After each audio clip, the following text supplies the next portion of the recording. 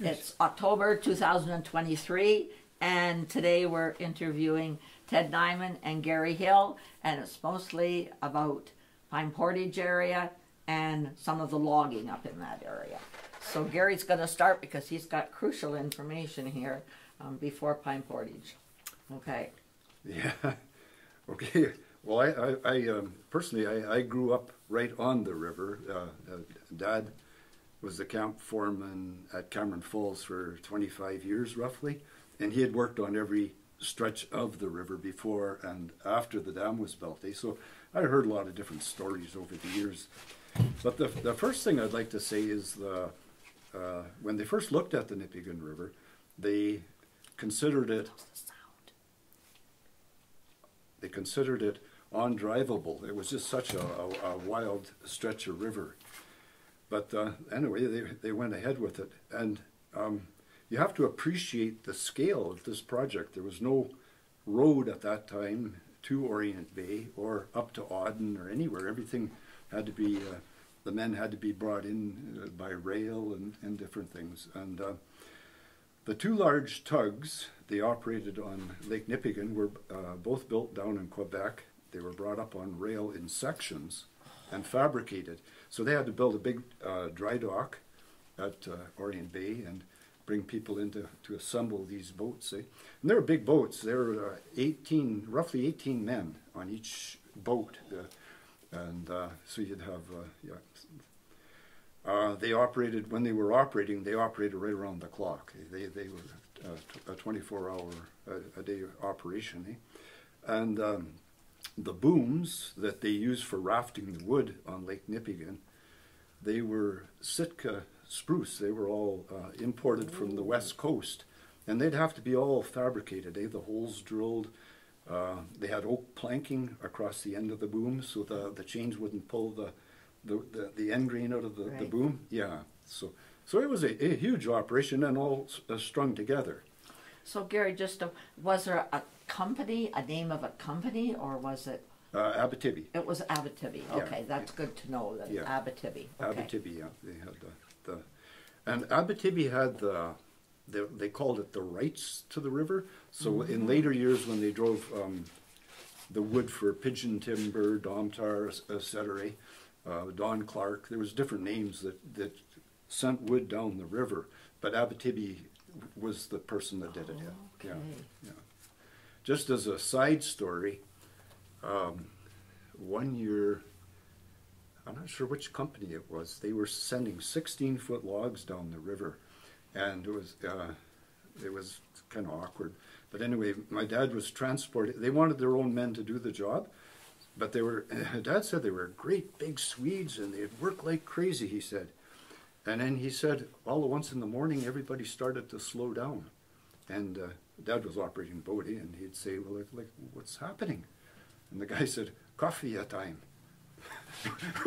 it was coffee time, and he had never heard a coffee break in the morning. That was the first that he had ever encountered that. Wow. Wow, try and get away without that today, eh? These big men were working like crazy. All of us, they just started to, everybody slowed down. Yeah. So 16 foot was pretty big. Yes, really yes, it was. Yeah. Yeah. Now the original river, below Virgin Falls, there was it was crazy water. There was I can't remember. There was a falls at Virgin. There was Miners Rapids, Devil's Rapids, Victoria Rapids. White Chutes, and then the big rapids at Pine Portage. There was no falls there. It was just a series of white water. Oh. Yeah. Now, to appreciate that, I'd have to show you some of the pictures here, but there's a couple of pictures. Okay, these are pictures my dad told me at Pine Portage. The water was just frothing. Oh. And the guys, they had these pointers, okay? They were a four-man crew. And there's two oarsmen and a guy at the front and the back on paddles, okay? And Dad said it was a hand-picked crew. If we didn't think you were carrying your weight, you were out. You got to pick your crew, eh? Gary, were they called pointers? Yes. Yeah. Yeah, they were pointers, yeah. Is that because it's the same at both ends? I think so, Yeah, yes. yeah. Yes. Yeah, Remember, I'm just gonna. yeah. You might be able to just get a bit of that, Kirsten. Just looking at this kind of a boat. And this is obviously the water on the other side. Now that's an interesting picture. So they'd have to go out and like the little jams in the middle of the river. Now the other interesting thing when you look at the photographs, there's not one guy that can probably swim. And there's probably not one guy wearing a life jacket. Or a helmet. Yeah. Wow. Hey? Isn't that incredible? Yes. Like by today's standards. But nobody died on them. No, that other picture, this is very interesting. The picture of the 20 gator shooting the rapids. I'm not sure if that might have been at Devil's. And you can just, okay, that's where is that? Oh, yeah, you can just barely see it there. That's one of these here. It's called a 20 gator. Oh, I've heard them called gators. Yeah, and they're okay. These boats were specially built for. They were a flat bottom, and they could go in the shallow water. Oh, okay. Yeah. They had winches on them too on the front here, right? Well, that's what I was going Later, to. maybe later. That's what I was going to get to. Yeah. Ted. Okay. Yeah. No. Exactly. But yeah, the boat you can barely hardly see it. No. Coming through the rapids, but then what they would have to do is they would have to winch. They couldn't propel themselves back up through the rapids. They would have to actually winch themselves overland. And I had a couple of pictures there of actually where were they? I can't quite remember where they were, but actually, here's one. They'd have all this wood laying down there, and then they had an incredibly big winch inside them, and they'd just pull themselves from point to point all the way back up. Yeah. So you go down a flash, but it takes you ages to come back up again. Absolutely. Wow. But you know, I started thinking about it after, like just the scale of getting fuel and food. Because I think they had like before Pine, they'd have a drive camp at Devil's. Now, I don't think it was a very big camp. They'd have a camp at Virgin Falls. They'd have a camp they would have had 4 camps there for sure, besides the ones at this end of the river, eh? And the ones at Orient Bay. Yes, and they all had to be supplied, eh? Fuel and food. You know, well, you have to feed those men. Clothes. Yes, yeah, all that stuff had to be shuttled up and down the river, eh? And that was all brought by boat and by rail? I'm assuming at that part. Now, Dad, they had one picture of a truck being towed up the river on a barge. I'm not sure where I can find that, but anyway, yeah, there's a barge. I'm not sure if it was being towed to Alexander or where it was, but there was actually an old, like a primitive truck on this wow. barge. Yeah. Wow. Yeah, you're right. It's the scale of the whole To do it at that thing. time. Okay, yeah. what's the era? 19 what? 30 or 30. I think they started the River Drive in 1939. Yeah, and that was the year the war broke out. So I'm even curious how they had. If there was a man like my dad, he left the river. He went into the war, so he enlisted. So he was gone for 5 years. So yeah. Did he go back after? Yes. Okay. Yeah. Okay. Yeah. Like he actually timber cruised at the other end of Lake Nipigon. They went in from the CN main line, like from Auden, Okay. and spent the whole winter in a tent, Oh my. timber cruising that area. Yeah. I forgot about Auden across that top of there. Yes. Yeah, that was so- another access. So the point. rail was there a long time, Yes. and very convenient that the rail had And been put in. the spur line that came down here too, because they had to have that to build Cameron Falls. Eh? Oh, right, Yeah. right. Because See you've ya. talked, Yes. See it, yeah. Yeah. and you've talked before about that spur line that went up. Yeah. People try to find that all the time. They're always looking for that. I rode on it a couple times coming from Long Lock down to Nipigon. Yes. Yeah. Yeah. Interesting, eh? And Yeah. then another interesting story. My father talked about bringing a team of horses from Thunder Bay, and he said the Mackenzie Inn was an overnight stop, Dorian was an overnight stop. You'd put the horses out back and take a room and have supper. I think the Red Rock Inn. And then somehow the horses ended up on a barge and got towed to the other end of Lake Nipigon. yeah, so I don't know. That was probably, well, probably before the war, because like after the war, construction on Pine began. And that might even be a good time to start. Now, Pine Portage, they had to actually stop the river drive for a year, I'm not sure, a year or two, because of the construction.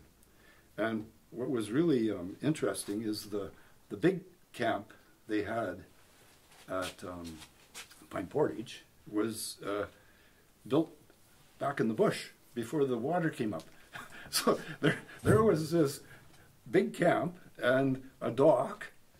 and my dad said the old timers, they said, oh, they couldn't fathom that they would get it right.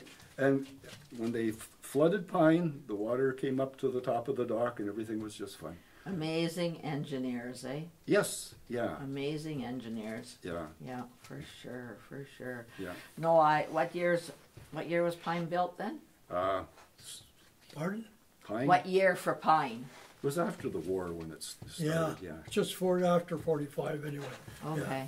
And that's probably when the main road would have been built into Cameron and then up to Pine. Eh? Yeah. Yeah. Because you must have known Ada Stanley. Yes. Well, I just remember her telling me stories of walking that rail line Yes. into town on the weekends Yeah. so they could go to the bar or socialize. And I remember her telling me there was no road and they walked back and forth on that rail line Yeah. into Cameron. And when the first cars started out, they used the right of way of the power line. Eh? Yeah. Nick Uswa talked about Yeah. coming down, driving on the power line. Eh? Yeah. Oh. We were at Cameron one day, and these older ladies come in, and they had grown up in Cameron Falls, and I guess they had streets in Cameron. There was no road in or out, but they had a car there. And she said when they left Cameron, she said everything they owned was put on a boxcar, including their car, and they moved to Southern Ontario. Wow. Yeah, yeah. So, Wow. yeah. That was pretty big. They had a little, station right there at Cameron too. Yeah, Yeah. yeah. Like a place where you catch the the train. Oh, the train. Grab a ticket. And, Yeah, yeah. So would a passenger train have gone by, or would they have been getting Yeah, on? there was a passenger train that run. Well, I was on it from Long Lake to Thunder Bay. Okay. And where it come from, I don't know. Yeah, yeah. Because I would only assume it was freight trains that were going there. I wasn't thinking that there would be a passenger train. I think, would that spur lines, would that start in Geraldton or Nikina? Well, Nikina, probably. Yeah, somewhere. probably, yeah. Yeah, But it probably basically built for the hauling the pulp, yeah. the track. Right, right. No, So it was there a long time, the rail line. no. The River Drive. An interesting Time. statistic is they counted. Okay. They counted on 10% loss. So 1 out of 10 logs would end up on the bottom of the lake or lost. Yeah, but yeah. Wow. You talk about that on Lake Nipigon, there's still the odd stick we'd find laying on the bottom. Some of them were only 4 feet long, and then you went into the 16-foot lengths there too. Yeah. In fact, what you're talking about, the big booms they had for hauling these down the lake and all that. Yeah. There's one just up from where my camp is just up from my camp anyway, and it's as big around as this table. Yes. Yeah. Yeah. That boom. That's what they used. Well, remember they had a couple in front of the old museum Yeah. before the fire. They had a couple of, because I got my class sitting on those log booms, and I thought they had one by the Legion one time, but I always felt they should have kept a couple of those because they were history for Yeah. people to look at them. And that's why when you mentioned that piece of wood there, I could remember seeing that. The capping on the Yeah, end. on Yes. those Yeah. I could remember seeing that on there, but it's, I don't know, it's amazing to bring that, as you say, I can't get over when I think about it, the operation of bringing all that stuff from BC. Yeah, yeah, and then putting it all together. And, Yeah. And engineers and builders. Wow. Yeah. Yeah. Like the camp at Cameron, they had a bunkhouse for 40 men. Like that's a lot of guys that had to be, and then they had a kitchen, a laundry building where they did all the laundry for the Because people. May Turner worked in the kitchen, she told me. Oh yeah. Yeah, I think she was one of the cooks there. Yeah, May and May and Ada were together, but I remember May there's working. two of the two women. I can't remember the other woman's name. Yeah, Ada Stanley. Ada Stanley. Yeah, that's right. Yeah. And they had no refrigeration, so all the meat was what they called it, but it was like a gazebo built up on steps with it was all screened in, and like a hind quarter of beef or whatever would be hung on hooks inside this, and they had it all screened so the flies couldn't enter. Wow. But my dad must have shot many bear over the year because they were always battling with the bears. I guess so. There's one of those meat houses still up at Orient Bay at Covey Duck's place there, where they had their camp. Yeah. There's still one of those meat houses there. Yeah. Also, Covey Duck's area was one of the camp areas. That was a big one for Abitibi. That was the big one there for Abitibi. Yeah. Okay. Yeah. Okay. Wow. And then see, like when the tugs were hauling on Lake Nipigon, they had a boat out of Orient Bay called the Ogama, and they would run supplies and mail out to the boat. It was kind of a shuttle service, or maybe somebody got sick or whatever. You'd have to get them in, but yeah. So I wonder. What was the big boat called that towed? Tug Orient Bay and Tug Lake Nipigon. I think the two. Tug Lake Nipigon. Yeah. That was the big one that towed the. Yes. Yeah. With the. Where do you think they got a lot of the men from to come and work on those? Well, I was thinking about that this morning. There was a large representation of New Brunswick. Oh. Yeah. There's Muches, the Hills, I'm trying to think of all Jardines. That's why you people all knew each other years ago. Leeches. Matchett's come. Matchett's. Well, yeah, my dad and Bob would have been cousins, and he was a cousin with Howard Leach, and then there was 3 or 4 Leaches came up, a handful of Matchett's. Oh. So yeah, and what happened is they had big families, and then they went through hard times down there. They're logging, and there was no work down there. Right. And so when the people came up here and there was work, they sent letters home, and Right. yeah. So did you get Europeans too? I don't know. I'm just wondering, because later you hear the Finn people worked in the bush, but maybe not on the logging. Not as much on the logging. There would have been some fellas, but the names I'm familiar with, and then it depends what period also. Right. Now the other thing is it was like say at Cameron and. Okay. We're going to stop there then, Kristen, and then we'll start again because she's going to. This camera is odd, Gary. Okay, so continue now then. Where was I?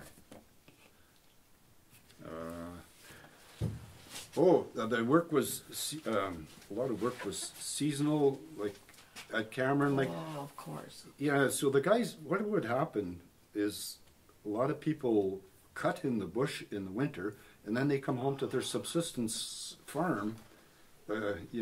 People had those. Everybody had a farm and a couple cows and chickens and a small plot of land back in those days. Yeah, so it was like winter work cutting, but some people went then from the cutting and then onto the river. Okay. Yeah, they worked full time then. Okay. Yeah. So now, say at Cameron and Pine, it was very labor intensive to put the wood through the log chutes at the dam. So they had a lot of This is at Pine Dam now. Pine, Cameron, and Alexander. Okay, all 3. Yeah. Okay. Yeah, and they, there'd be. I think everybody in Nipigon here worked as a summer student at one time on the river somewhere. Yeah. Okay. Yeah. So they'd hire staff. But now the actual once Pine was built, it was actually kind of a complicated procedure. They had to. When the big tug brought the logs into the bottom of Lake Nipigon, into the mouth of the river, he couldn't open up the raft of wood because it was too shallow. So that's the crew from Virgin Falls would go up and split the raft, okay? Then the wood would enter into the river, or they would give it a push, and then the big boat would take the towing set, they called it, the towing booms, drag them up the lake, and then the other crew would have to pull a safety boom across the lake, so then it's into the system, into the river, right? Right. And it got down to the top of Forgan Lake, and they had to do it all over again. They had to, because they had to raft it from there. And the rafting was interesting. Okay, now on Lake Nipigon, the rafts would be about from 5,000 to 8,000 cords of wood, and it was wrapped so tight that you could actually walk across there'd be 3 and 4 sticks deep. I've seen pictures of that. Yeah, Walking them. and it was quite a job actually to open. We had to winch and to get enough slack to get the pin out of the shackle. Yeah. Right. Yeah.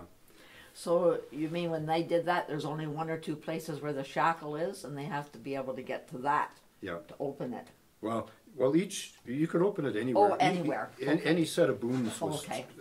together with the big chain and a Okay. shackle. But the only problem was the shackle had a nail through it, so it wouldn't. Right. So you had to. Your arms were under the water, and it's cold, and you had to. Yeah. Knock this nail out. But I remember when I first came here, there was a lot of Bob Batchett's, and I remember a guy from Red Rock walking across it. I remember watching that, and yeah, so that's right. It's Yeah. tight in there. But I'm sure there was days when somebody got caught in there. Yeah, yeah. I don't know. Don't you think somebody ever got their feet caught or fell on those? I don't know. I don't think so. Don't think so. There wasn't too much of like in different river drives where the guys actually walk the logs and all that never really happened on the Nipigon River. They would walk. They could walk the boom though, like Right. you said. Yeah. Yeah.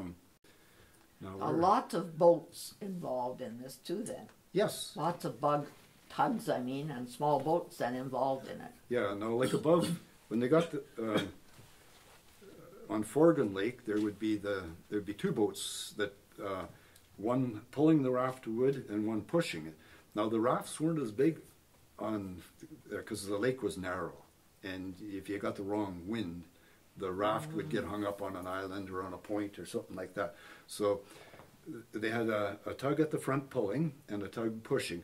And what they could do is they could roll if they hit if it was getting out of control, they could kind of roll it, into position, eh? Wow. Yeah. And then if they couldn't get the raft of wood down to the dam in one shift, well, they would tie it off. They had different mooring rock anchors, eye bolts in the rock. Yeah, they would tie off too. Eh? I think they had glance booms along the way in some of the bases there. Then they'd put what they call a glance boom to keep the wood going in the stream there. Yep. And then there was 2 parts to that story, Ted, because when they didn't do anything with the wood, they just slashed above Pine Portage, and when they flooded, all this dead wood came up, and what they did is they rounded it up, they pulled it into those back bays, and then they put a glance boom across it. Oh. But then To keep them in. But the booms got old, and they weren't maintained. That stuff started drifting down to the power house, plugging up the trash racks. Yeah. Wow. There's still a pile of that there, one bay up there, that we used to go up there, and we could hunt there, but you could walk on top of that till you got to shore. Oh, wow. Yeah. I remember going to the Boy Scout camp up at Pine, and I remember us going in canoes, and all you could see was all the logs. Oh, yeah. Underneath the water, because the water's so clear, and you could see where they cut off all the stumps and everything. I remember that was pretty interesting to float over top of all of that. So they'd get, like I said, they were smaller rafts on Forgan or Lake Hannah, whatever you want to call it. It was with a good wind. It took 8 hours to tow a raft down. 8 hours. 8 hours. So it was actually a pretty easy job. You'd go up in the morning, and if the raft was ready to go, you'd hook on, and it was an 8-hour, just one guy on the wheel, and the other, you had an engineer and a logman. and it was basically 8 hours of suntan there. Tell me the places where they spilled the wood into the lake. That would have occurred in Humboldt Bay and on Babaka Bay. Oh. They drove both rivers at one time. Oh. In later years, I think they trucked the wood out onto the ice. eh? Ice. Yeah, There was quite a few of the rivers running into Lake Nipigon that had wood go down to Okay. like Nipigon River. Quite a few of the smaller rivers. yes, Yeah. And then they'd catch it before it went out into Lake Nipigon and put it into a boom. Oh, okay. yeah. Now that would have been Domtar, well, I guess there's all different companies. Yeah, Yeah, oh yeah, it was Yeah. all different companies. yeah. it was- Okay, okay. I just thought there must have been lots of places where they were putting wood into the lake to get that much Yes. going down there. And there was so much wood that my father said one year they couldn't get it all down the river. They had at East Arm, he said they had East Arm right full of wood and then boomed off ready for next spring. Yeah.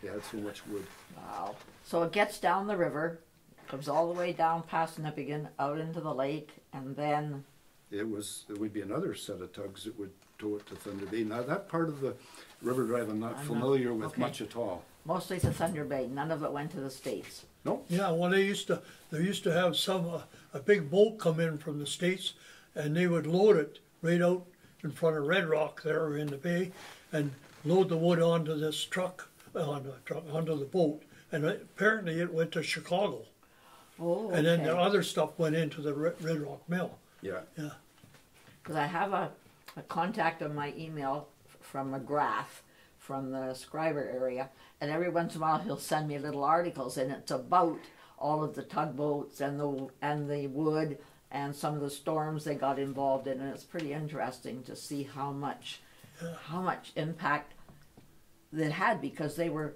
articles from the Chicago Tribune that were about Nipigon and Lake Nipigon and the wood up here, and I just thought it was interesting that it was that important, Yeah. really, that it made the Chicago paper. The wind was, I always tell this story, but the wind was everything. When Dad woke up in the morning, he stepped outside, and if there was a fair wind and a headwind. yeah, If the wind was out of the north, that was a fair wind. The wood was moving. Yep. And if it was a south wind, he would be, I'm not sure what unsettled. Agitated. Agitated. Because there'd be pressure on to get this wood down the river, but you can't fight the wind. Right. Okay. Yeah, they couldn't tow those rafts against the wind, and a lot of time, even in the storages where you cut a raft out, the wood would hold up the river. It wouldn't come down. Right. Eh? Yeah. Right. And then to get it through the log chutes, you needed the cooperation of the wind also. Eh?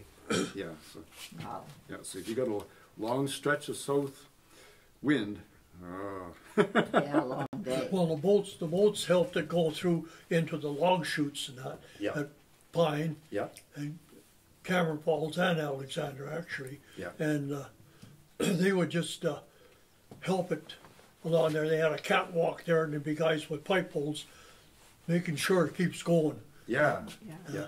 And there was two problems. Like, number one, sometimes the wood wouldn't come down to the log chute, and then sometimes it would come in too heavy. That's right. If it come in too hard, it would jam up. It would plug up at the mouth. Eh? And that's why they had the guys on the walkway there with pipe poles to keep her going. And log jam is a very familiar expression, isn't it? Yeah. Log jam. Yeah. And then they come up with the flow developers. See, they're like a little electric submarine that they would run them, and then they actually put guys out of work. Eh?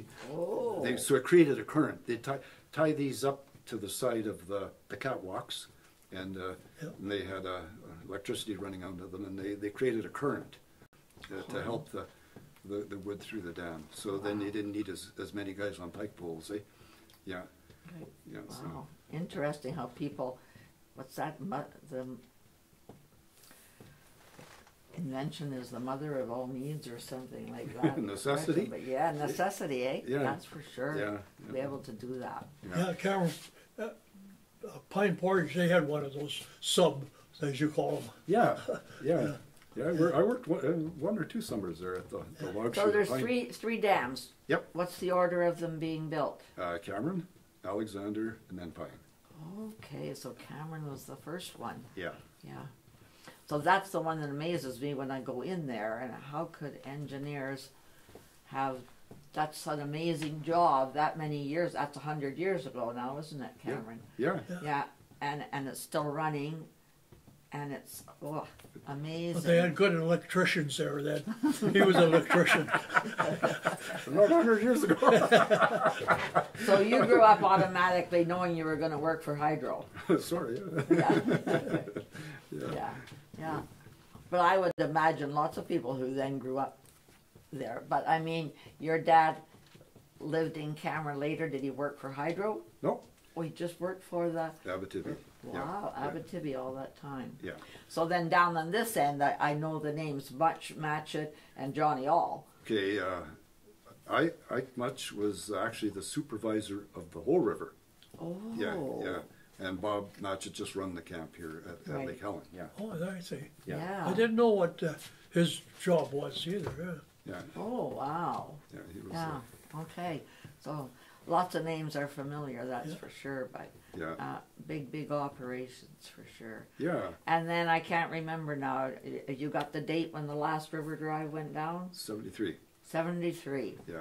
And started in 39. 39. But at the end, it was a very small operation. It was just a little bit of wood coming down. Yeah.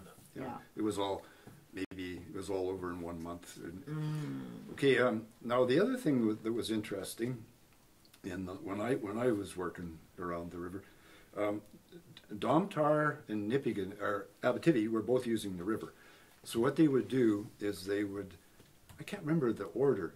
If they drove half of Domtar's wood first, because they required, one of the mills needed wood, so they'd drive half their wood, then all the other companies would, and then the other half. So you had to clean the whole river out, right from top to bottom. Like Domtar painted their logs one color, Abitibi painted their logs the other color.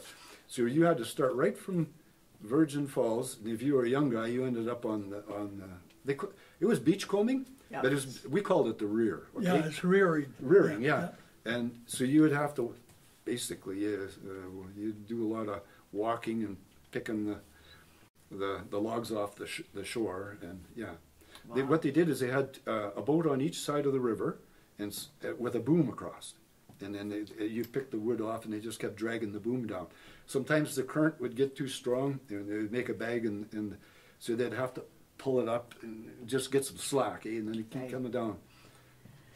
So when you did the beach combing, then they had to sort it by color. No, because Domtar was done, they took every stick of wood that came down would have been theirs. Okay. They cleaned it right out. Okay. Now the other thing about the beachcombing, they could only beachcomb. Abitibi could only, I think it was a half a mile or a quarter mile from their storage, and if say the wood was further than that, then the beachcomber like Leo Lesby or right. Jack Dampier, Oh, yeah. he would have the rights to it, but Abitibi only had the rights to, I think it was a quarter, maybe a half mile from each end of their storage. Yeah. Billy Johnson did beach combing too, because I remember that famous picture of his truck with the big logs on it. Yeah. Yeah. So that was quite an operation. Then they had what they called a dry rear or a wet rear, because back in those days the river fluctuated so much. Okay, so here's what happened: you get the water would be high, and say down around Parmachine and places like that, the wood would be back in the bush. And then they would drop the water. And when the rear came along, well, they'd have to drag all that wood out of down the mud. And yeah, so it was quite an operation. Then some years the water was perfect. Right. Like you have to remember too, the river,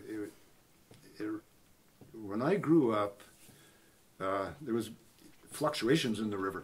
There was no generation on Sunday. The mills were all shut down. They didn't run. And we'd be out picking up fish hooks in front of Alexander, or even fish in the pools. Yeah. But yeah, the river they just idled on a Sunday. Oh my. Yeah, and then they went working 7 days a week. Right. Yeah. Right. just so big an operation now that you have given us all that information. So once the road came to Cameron, then it must have made a big difference. Yes, yeah, 'cause, yeah, the people and supplies and fuel and everything could come in by truck then. Come by truck. Yeah, Yeah, and the same with Highway 11 yeah, up to Orient Bay. Then would have made a big difference. yeah. Joey Reno used to plow that out when they had a bad storm with a tractor from Cameron Falls to get it open for out to the highway. Oh, wow. Yeah, yeah. Yeah, I didn't even think about the snow in the winter operation then. Yeah, So winter operation was pretty nil. there was nothing on the river On the in the river. winter. Yeah, Okay. my dad worked. What they would do is they would service the booms on the river. So like a lot of they would, if the booms were getting wore out, they would. He was usually good till sometime in January or February, refitting the booms. Okay. Yeah, they get wore, so they cut the ends off, re-drill them, and recap them. Right. Yeah, yeah. So they.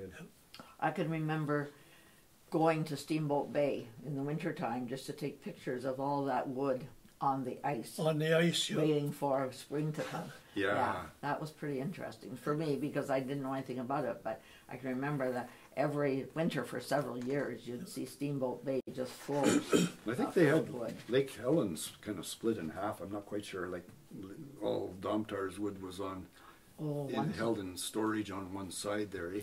Yeah, he used to store it right in front of the church. 2 minutes. Yeah, I was going to say that's one of the famous pictures too, is of that boom in front of the church as one of the last ones. Now what is interesting is going through a raft of wood in one of the old tugs.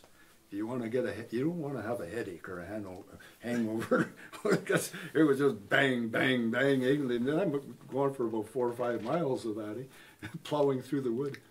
Anyway, that's another 20 minutes gone. So Kirsten, that's good. There was like even I remember my father telling me about sometimes they would be pulling a chain of logs up the river, but sometimes the current would be too strong and would start to pull the boat backwards. And he said they had to have an axe right there to cut the line because if it started pulling backwards, it would sink the boat. The boat would plow in, like that. Wow. Now, what was at Lake Jesse? That was interesting. Every stick of wood that come down Lake Jesse was winched. They didn't have the Utan was the boat they operated on Lake Jesse, and it had a huge winch in it, and everything was winched from one point to another point like that. Yeah, I think the one boat, I think it was a Wabanosh when they sold it, or when the river drive was over. My dad said it had a mile of 7/8 cable on it. Oh, Yeah, like it was incredible how much. And those 20 gators. sir. I had one more story. Gary's got a picture album full of pictures, and I asked him where they were, and he said how they were taken again. Just relate that. Your dad.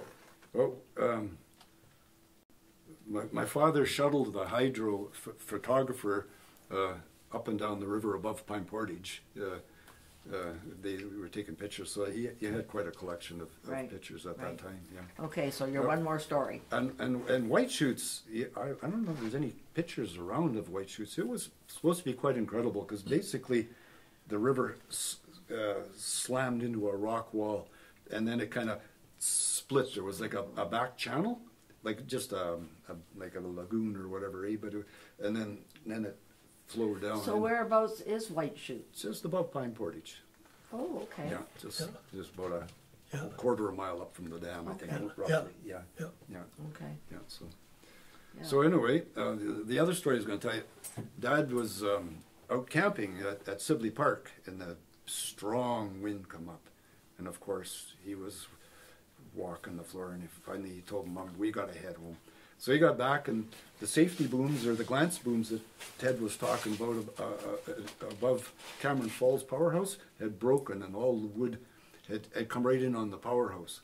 So my father basically had to go in and tell the operator that he had to shut down his powerhouse because if they don't, all the woods would get pulled down into the trash racks, and it would choke off the machines anyway. So they had to shut the powerhouse down, and then he made a sweep in with the booms, and they pulled her out. Yeah. Always something, eh? Yeah. For sure. And then, for sure. and every time you operated the log chutes, you had to report to hydro, like how high or how much water was going through. Right. Yeah, they had to know that for their calculations, eh? Yep, Yeah. yep. Yeah. So when you said Cameron was built first, was then that the first lot of power lines that came down? Yes. And then every time they built, did they add more power lines? Yes. Yeah. Yeah. Okay. Yeah. Yeah. Big operation. Huh? Yeah. And now, the last 2-3 years, they've been replacing lots on that Cameron Falls Road. And Herman always said, I guess those original ones that they're replacing, or have they been replaced many times? Well, they've been spotty. Replaced the ones that needed it. Yeah. And otherwise, they put in fairly all new ones nowadays. In fact, But even the feet, they put in so many new feet there this last couple I've noticed of years. with hydro now that they are replacing just about everything with new stuff. Even the towers they're replacing. Yeah, pretty interesting to think how much went up there. And it all started with a river drive years and years ago. Interesting. Okay, Ted, you got anything you were thinking of when you were... No, I think you covered you covered you had a place right at Cameron Falls. There was a camp there. Yes. Yeah. Yeah. It was a big camp. That was a big camp there. That's where the Boy Scout camps took. That was Pine Portage. Pine Portage, I mean, Yeah. Pine Portage. Well, that was a camp there. Yeah. Because that one building was from the log camp. Yeah. I remember that. Yeah. And the same as the Girl Guide camp at Polly Lake was originally, Bill Hurd worked there because he had the horses there, he told me. I always wished I could have interviewed him because he had lots of stories about the camp at Polly Lake, that great big building. Well, there were several buildings at the guide camp. They were all to do with, and that was on Polly Lake. Yeah. So they must have had wood come either back up and down again or something, but I know he had the horses, he told me there. Wow. Yeah. And I remember camping at where Jesse goes into the river. They had must have had a bush camp in there because Lynn and I bottle dug and found lots of bottles in that area. There's still a little bumpy road that goes down, and it's just before when you go up Jesse, and just before it enters the river with the great big hills on the side. Yeah, and they actually had it like right out at where the river comes in. There was actually a camp there. They called it the Bell Boom Camp. Okay. So that's where they would have caught the logs before they made the raft. I think I do remember something where the people are camping there. I remember they might have had booms piled up on shore there. Oh. They may have pulled them out there at one time. I'm not sure. Okay. I remember going to I was only young, but there was a building like the Bell Boom Camp. It was just like a small camp. It wasn't a cookhouse and a bunkhouse. I think it was all on under one roof type of thing. But yeah. But I just remember Lynn and I bottle digging in there and amazed at how far back from the river we were finding bottles. But I don't know if you ever knew that eggshells just don't deteriorate. And we were digging and there was eggshells in there. And that would have been from, I don't know what era of camp. But every time there's a hill, that's where you found the bottles because the garbage went over the hills. So on the Fraser Lake Road, the same thing. Yep. We did lots of bottle digging on those places where the camps were. It's always interesting. Look, it just dumped over a hill. Most of it was dumped in the lakes. I bet. But it's interesting when that's how I knew about some of there was a couple on Fraser Lake, I guess, camps. But Don Martin knew there was one at the far end there. Oh, yeah. There was one at Bass Lake. Oh, at Bass Lake, right. Yeah. Right. How they drove that creek, I don't know. But like you said, they would they would back the water up and then And flush flush it all the. down. But it was only, I think, a 4 foot wood they would drive on. Yeah. Right, And right. Probably Fraser Creek would have been 4 foot. I guess they started with 4 foot because that was all they could handle mostly. It had to be handled by hand a lot of the log. Yeah. So then they went to 16 when they started to get machinery Yeah. and that. Okay, okay.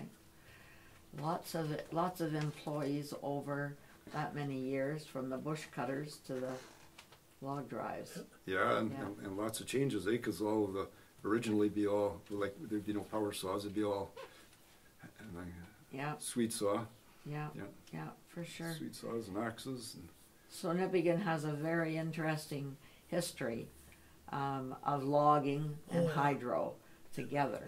Yeah. yeah, Yeah. Very, very important in Ontario and Nipigon. But Johnny All's supposed to have a report on the Nipigon River on towing and that. oh yeah, That's what I heard. I We don't- interviewed him, so it might have had something. Oh, I you don't did? know. Yeah. I don't know if we did Yeah. him or not. Because on he that. had a lot of experience Right, on the logs dumped there, where they come from and yes, right, stuff like that. right, right. That's why we have to record it now, because it's going to disappear fast. Yeah. Anyway, I was thank you. never on the log on the river here, but I was on the river drive at Long Lake, okay, driving the wood from Long Lock down to Terrace Bay. yeah, I was on that for 2 summers. Oh, were Yeah, you? driving wood. yeah, Yeah. Okay, so I didn't know. Now Long Lake goes into where? right up to Long. Right, But Long Lake comes down this way? no, goes right down into Terrace Bay. Oh, to Terrace That- Bay. The Yeah. water from there, the hydro diverted the water from running north and it runs all. They made canals down through there and right through, and then it run into Terrace Bay for the pulp mill there. And that's the river drive I was on Oh, for okay. 2 summers. Okay. There we are, another part then. That's besides the point. No, but that's part of it. That's a Yeah. whole still part of the logging era then, Ted, from there. Yeah, Yeah. That's why when I come back here, I started to explore some of these areas, and boy, I remember seeing that stuff. I remember that. And Yeah. Okay. I didn't even realize it would have come down that way to Terrace Bay. Anyway, that's really that's it. Good. interesting. Very, very interesting. You And I done a know good job. people are going to be interested in listening to this interview, that's for sure. Thanks, Kirsten.